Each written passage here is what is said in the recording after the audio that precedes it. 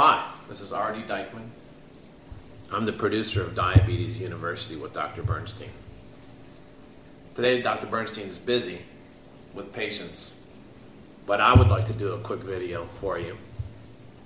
And the subject of the video is, what is carbohydrate? So as you know, carbohydrates, this very important thing, Dr. Bernstein recommends that we eat very little of it. In particular, no grains, starch, sugars, or fruits. And it occurred to me that it might be useful to make a video discussing what carbohydrate really is. Let me introduce myself a little bit first. I'm not diabetic. My son is David. He's a 12-year-old type 1 diabetic, and he's been diabetic for about 3 years. And when Dave was diagnosed, like most parents, we were told to eat a lot of carbohydrate, 40 to 50 grams a meal, something like 15 grams of snacks. And when our doctor was discussing with us how to do diabetes management in the crash course that everybody gets when you're first diagnosed, Dave was told that carbohydrates basically make his blood sugar go up and insulin makes it go down. And Dave said, well, I just won't eat carbohydrate. And I said, no, Dave, you have to eat carbohydrate for energy and to grow. And I think that's what most people believe, and that's wrong. We're going to talk mostly about how to avoid this. And what is that? Those are Dave's blood sugars when he was eating lots of carbohydrate for energy and growth. And what happened? Well, it might be hard to see the axis of the plot. It goes up to 350, and it goes down to 50. So Dave's blood sugars, when he was eating this magical energy and growth stuff called carbohydrate, went from a normal blood sugar, which is between maybe 70 and 100 for a kid, and should be 70 all the time if you're not eating a bunch of junk, or in the 70s. Dave's went up to 350, and that's about 5 times normal. What was he eating? He was eating what I thought was healthy stuff like oatmeal and fruit, maybe some bananas. And, well, it's pretty easy to figure out what this kind of blood sugars are going to do to a kid. If you look on the internet, you can read about the effects on the brain from hyperglycemia. You can even find new articles that discuss the stunting of growth from high blood sugars. And of course, there's all the complications that we know about: amputation, dialysis, decreased mortality, I think 12 years, something like that. Much higher risk of cardiovascular disease, and not only that, you don't feel good when you're having these kinds of high blood sugars. You might go into DKA more. In fact, we know that the higher your A1C is, the more likely you are to go into DKA. And you might have some severe hypoglycemia that requires you to eat lots of carbohydrate just to stop yourself from having a seizure. So, carbohydrate makes your sugars go up, and but we feel like, I guess, there's some need for it. Now, what is it? Let's talk just about what carbohydrate is. So what do? You go to Google. And this isn't this video is not supposed to be a lecture in biochemistry, okay? But the basics are this. Of course, it can be a little more complicated, but the general idea is that complex carbohydrates. Now, we've been kind of programmed to believe that there's something magical about complex carbohydrates. What are they? Well, here is a diagram of the molecule glucose. And here's another diagram of the molecule sucrose. They look a lot alike. Of course, the sucrose basically looks like two glucoses married together. Not quite. It's a little more complicated than that. As I said, it's not a biochemistry lesson. But let's go down to complex carbohydrates. Now, there's a lot of different molecular forms of complex carbohydrate, but they basically all look the same. And what do they look like? They look like chains of simple sugar molecules, all attached together. Okay, and that's what carbohydrates are. They're chains of simple sugars. Now, diabetes is a disease where we've lost the ability to metabolize sugar. So the question is, why are we eating sugars? What about proteins and what about fats? Proteins slightly raise blood sugar and fats less so. Shouldn't we be getting our energy and our growth from those foods? And that's the argument that Dr. Bernstein makes, and he is correct. We don't need to eat, aside from some phytonutrients in the fibrous vegetables, which are carbo, we don't need any sugar. Our body makes, in fact, sugar. If you are diabetic, you know this fact because if you forget to take your insulin, your blood sugar goes up even if you don't eat. So your liver is constantly making glucose.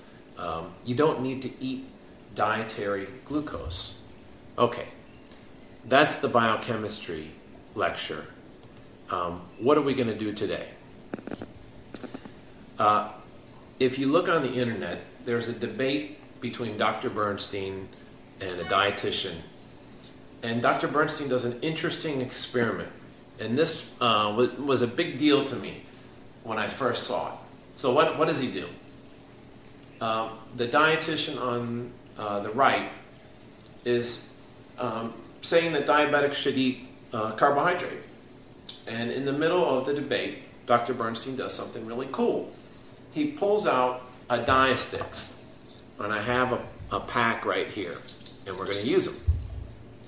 He pulls it out, and he takes a piece of bread, and he used the Diastix to test for the presence of glucose in that food. So what happens is these Diastix were used a long time ago by diabetics to test glucose in their urine. So you'd pee on it, and you'd see if you were if you were above the renal threshold and spilling glucose into your urine. Well, you don't really need to do that anymore because everyone uses a blood sugar meter. I don't think anyone's particularly using these. But they do have some interesting applications.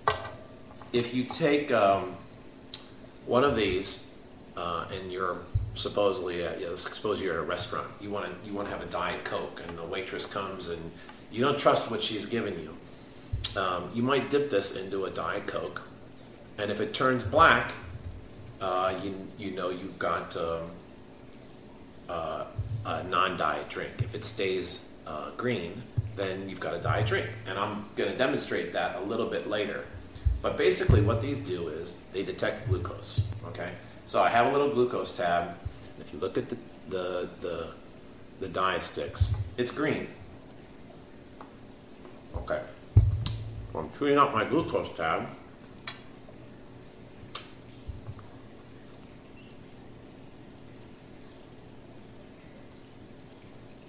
I just used a little bit of it. You're going to let this sit still for about 10 seconds. The reaction's occurring. Let me hold up a good one. Now, what do you see? Let me see. Where's my camera? This is the one that I haven't used yet. And what happened? It turned black and brown. Turned color in the presence of glucose. Okay? So, what we're going to do is we're going to do some experiments. We know that glucose raises your blood sugar. So we're going to do some experiments with complex carbohydrates that we've been told to eat, and see what happens when we chew up these foods and put them on a dye sticks. Okay? And now I would go to the refrigerator to get some of these foods, but since my son is a diabetic, we don't use carbohydrate in the house. We have some spinach and some other vegetables and some nuts that contain carbohydrate. But look at that. It's black. But those foods are so fibrous that the conversion to glucose when you chew on it is too slow. You need to fully digest it. It takes a long time for like a spinach leaf to chew to turn into glucose. What we're going to be after is bread, like whole grains, and other kinds of foods that you're encouraged to eat when you become a diabetic. And we're going to see what happens, just like Dr. Bernstein did in the debate, when you eat these foods. So I don't have them at home, those foods, so we're going to have to go to the supermarket. So we're off to the supermarket. By the way, I still haven't gone to the market yet, but here's our stick from the glucose tab. And before I went to the market, I'm having a little breakfast. So what am I eating? Some eggs and some sausage. So, good time to do an experiment with protein and fat.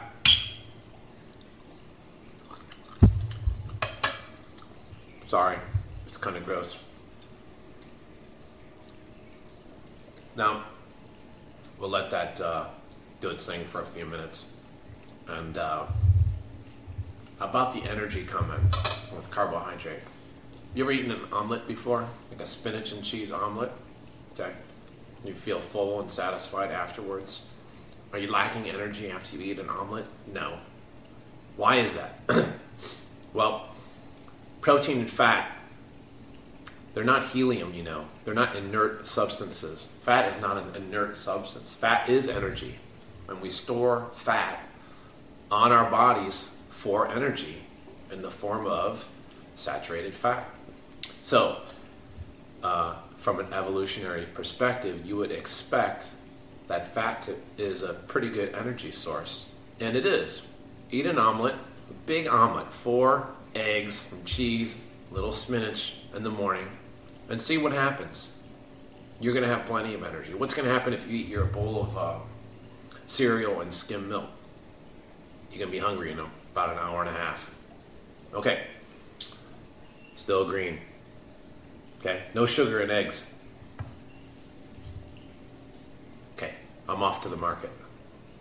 All right, it's a beautiful day out, and we're off to the grocery store, backing up out of my driveway, and we're gonna go buy some carbohydrate. Now, what kind of carbohydrate am I looking for? Remember, we're doing a video on complex carbohydrate. So we know that glucose is going to turn those sticks black. But what we're looking for is if those complex carbohydrates are nothing more than just the glucose chains that I showed you in the molecular diagram. And if you are a diabetic and you test your blood sugar right after you eat some complex carbohydrate, and I'm not really talking about fibrous vegetables, which take a long time to break down.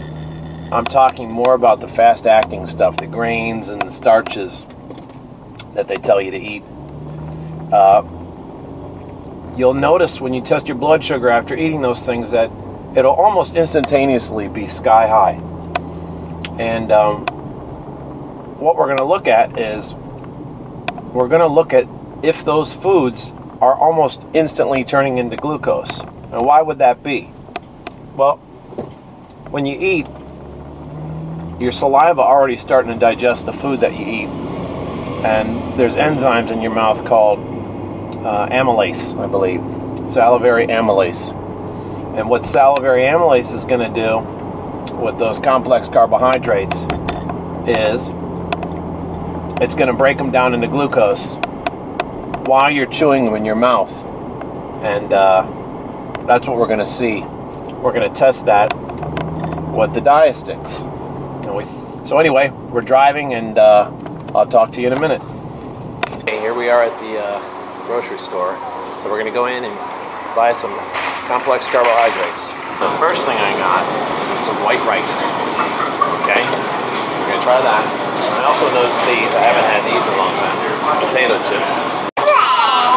Okay, so now I'm getting chicken strips and potato burgers. Okay, next stop, we're in the deli section, and I'm going to get some bread. And we're going to test the bread. Okay, I found something good. These bars are called protein bars. We like protein, right? Well, the first ingredient in this bar is oats.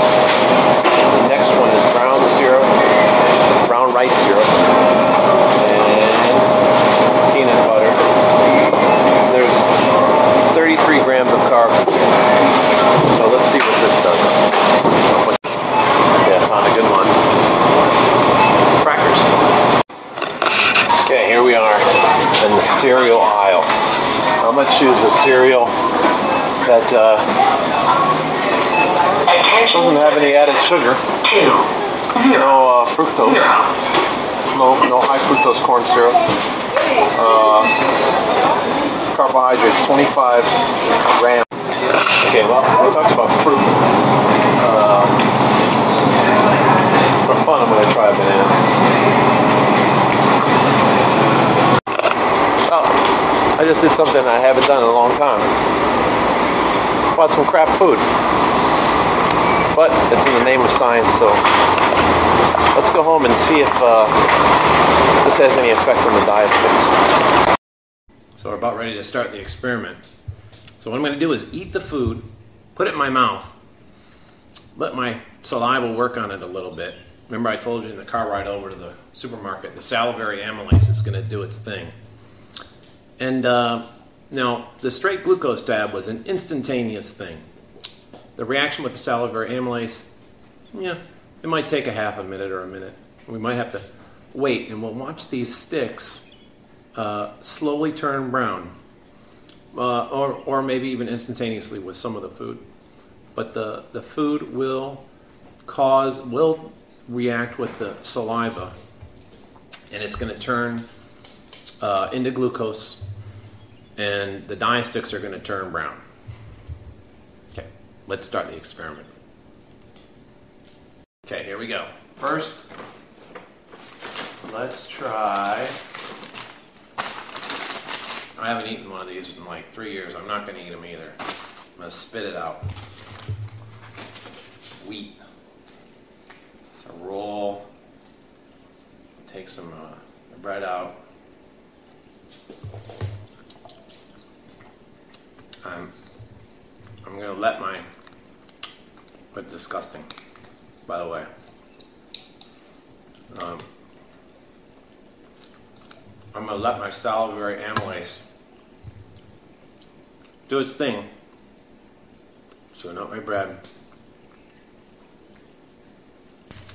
Cracker. Gross. Take a little bit. A quarter of that.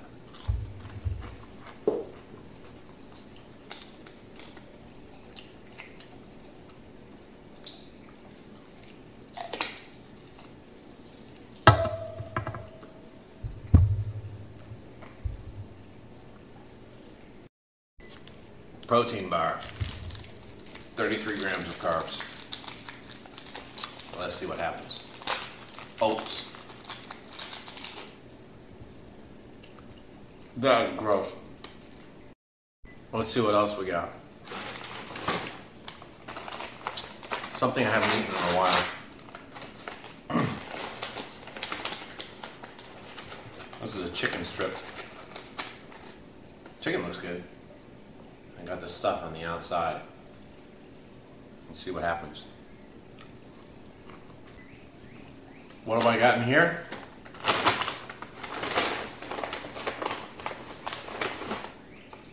French fry. It's like a potato wedge. Let's try it. I haven't had one of these in a while. This is a banana. And if you are diabetic and you eat one of these, your blood sugar is going to go to the moon. Now, it has different simple sugars in it. The diastick isn't going to be able to detect all of them, but I think there's some glucose in a banana. We're going to find out. I don't eat this food. My son's got diabetes. Whatever he doesn't eat, I don't eat. I'm spitting this out. I got one more thing. Two more. Rice.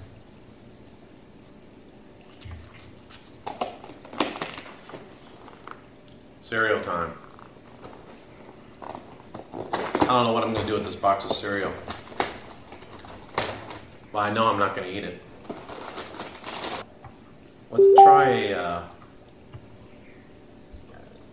Let's try some cheese. Be right back. What we're looking for here, we got some mozzarella.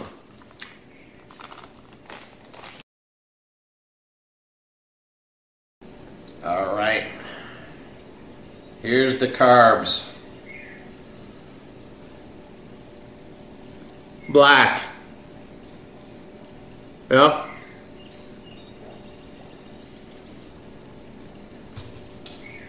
Here's the protein food. Green.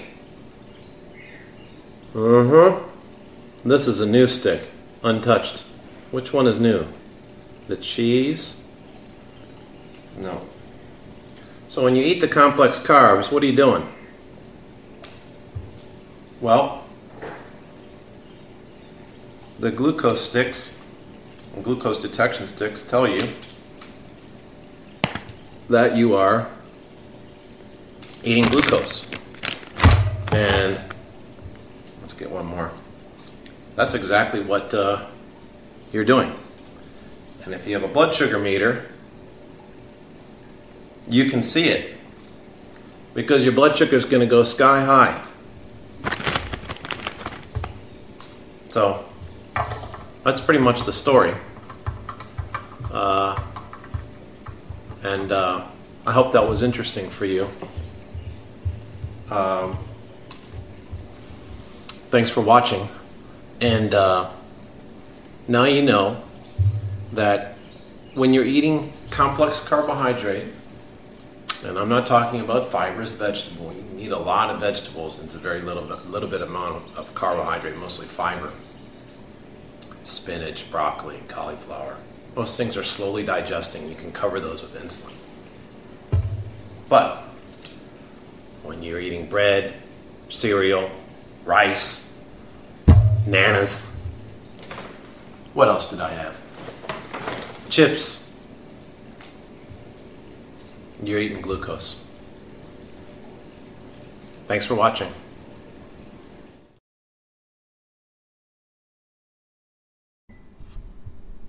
What was that? That just started recording again. Okay.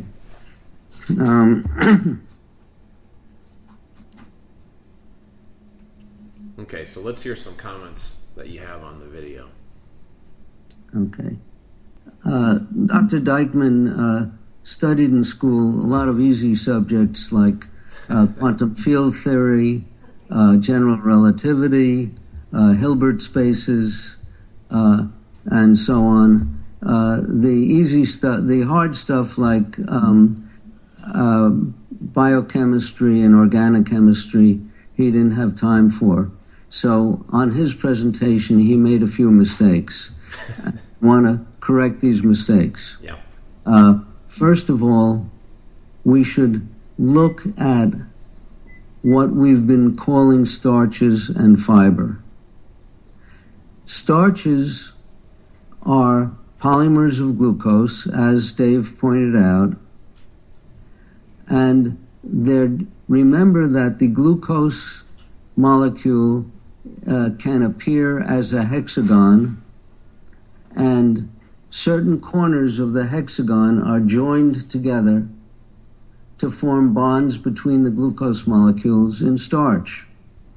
But those bonds are digestible by enzymes that the human body makes, called alpha-glucosidase. And it's interesting that industry has actually developed substances that destroy alpha-glucosidase so that you can't digest starch, or that starch digestion would be impaired. So that the American Diabetes Association is simultaneously prescribing huge amounts of starchy substances such as whole grain bread, and then at the same time telling the doctors to prescribe alpha-glucosidase inhibitors to stop them from digesting the bread. The trouble is that the alpha-glucosidase inhibitors, while effective, are not 100% effective, number one. And two, they cause a lot of flatulence. If you don't know what the medical term flatulence is, my kids used to call it smelly air. So you can eat a lot of whole grain bread. It will have less of an effect on your blood sugar if you take it with an alpha-glucosidase inhibitor. And instead of raising your blood sugar as much, it'll make a lot of smelly air. So that's the ADA approach to nutrition. We'll get into the whole grain breads a little more later. But there are actually two forms of starch. There's amylose, which are straight chains of starch that can pile up and lie close to one another. And there's amylopectin, which are chains of starch that stick to each other like the limbs on a tree. So there's lots of space between the branches of starch chains.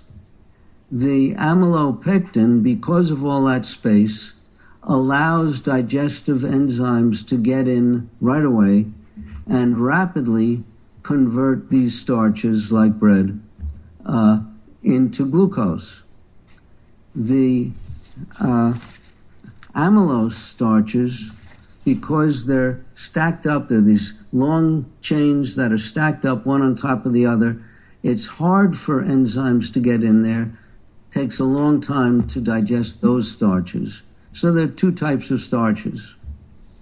Then, when we talk about fiber, we're talking about something unrelated to starches. We're talking about glucose molecules that are bound together with a different kind of bond, where the hexagonal molecules of glucose stick together. It's a bond that humans cannot digest. And we call this fiber cellulose. And cellulose is a major component of probably all plants. So we see it dramatically in a product called celery. You could see it almost as dramatically in asparagus, but it's present in leaves and it's present in all vegetables. So the cellulose part of the vegetable is not digestible. That is digestible by intestinal bacteria. And they likewise make methane, which also is smelly air, but usually not a hell of a lot of it. But if you have a vegetarian who's eating mostly a lot of vegetables for their calories, they will complain about flatulence. So here we have vegetables like the spinach that Dave was mentioning that are mostly made up of cellulose, which is not digestible, and that is why these products don't raise blood sugar. The glucose molecules cannot be broken apart by the amylase in your saliva or by the amylase in your intestines. So that's a big difference, and it's not a matter of the slowness of digesting digestible fiber in the spinach. It just ain't digestible. There's very little digestible carbohydrate, and that digestible carbohydrate does affect blood sugar slowly, but there is not much of it. So we can get away with eating spinach and asparagus and things like that because there's so little digestible carbohydrate in these products. Okay. And there's some value to that. So there's value the value to eating vegetables is in the nutrients that come along separately from the cellulose. We're interested in the vitamins and the phytochemicals and so on and so forth. And fortunately, we need a relatively small amount of these things so that most people can survive on, let's say, 1 or 2 bowls of salad a day. Remember that our ancestors ate mostly meat or fish and did not go around eating leaves and roots except in hard times. So we don't need a lot of botanical products.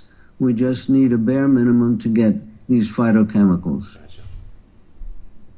Now, Dave made one other mistake that was major. He tested a loaf of bread, but the American Diabetes Association is currently pushing huge amounts of whole grain bread, pretending that it does not affect blood sugar.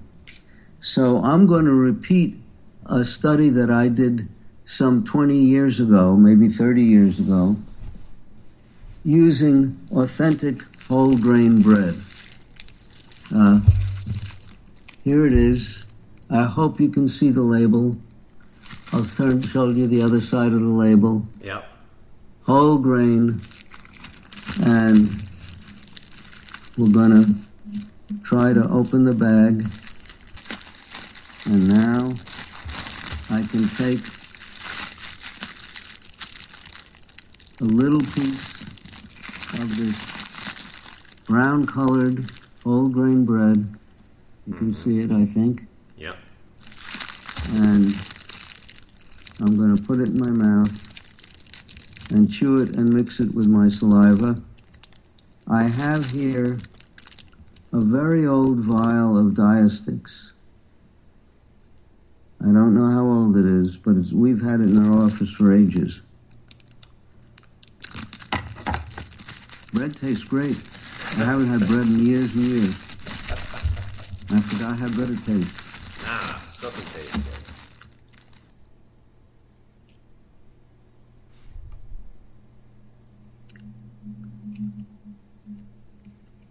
We're going to put it on the strip, which I just did. And when the color develops, we're going to hold it next to a strip where I did not apply the bread. It's supposed to take at least a minute for the color change. So we'll come back in a minute. I'll tell you what. I'll hold the strips. Now it's already changed. That was pretty fast. You did this on TV. You did this on TV once, correct? Yeah, long time ago on a program called D-Life. Mm-hmm. Well, here are the 2 strips. That was fast. That was fast. Can you see this? Oh yeah. The black one is where I put the bread. Right. And here we have the American Diabetes Association and the American Association for Diabetes Educators claiming that the whole grain bread won't affect your blood sugar. Yet it dramatically affects your blood sugar if you toast it to get rid of the water, gram for gram. It's almost as if it were pure glucose, the entire mass that remains. Whole grain means that the shell of the grain of wheat is included in the bread. And this amounts to maybe 1.5% of the mass of the bread. It's almost nothing compared to the huge amount of glucose-producing material that you're getting in this bread. So this is a very nice way to kill diabetics over time. If you have enough of it in one day, you could kill diabetic very, very rapidly. But this is certainly not what diabetics should be eating. And I just read the new dietary guidelines for the USA, which were published in the Journal of the American Medical Association this week. And lo and behold, they're advocating loads of whole grain bread for everybody, which is a major cause of obesity and diabetes. Sure, they're saying don't eat sweetened soft drinks anymore. Well, that's a big concession. They're still pushing products like whole grain bread.